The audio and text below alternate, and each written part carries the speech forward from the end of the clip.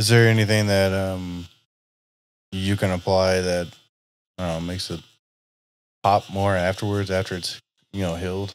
So it's all based on products.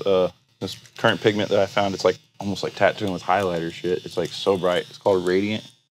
Everything just stays nice and solid, nice and bright. That blue, it looks as bright as the day I did it. Same with the reds.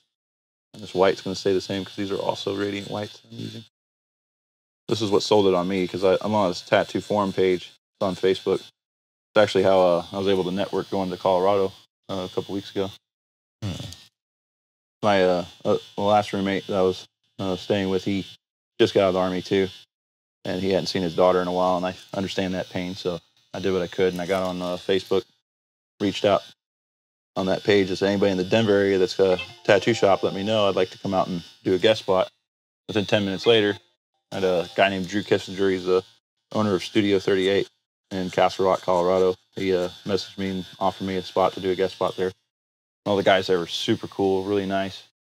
Made me feel welcome, made me feel at home. I had a few things that I was missing that I forgot to pack, and they gladly spotted me whatever I needed while I was there.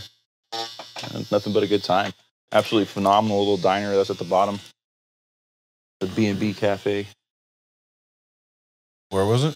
Castle Rock, Colorado. What was the name of the B&B Cafe? B&B Cafe. Right underneath the Studio 38. They have really good breakfast and brunch. If you're ever in the Colorado area and you want to get a really solid tattoo, check out my boy Drew Kissinger. Good dude. Kissinger. Owner of Studio 38.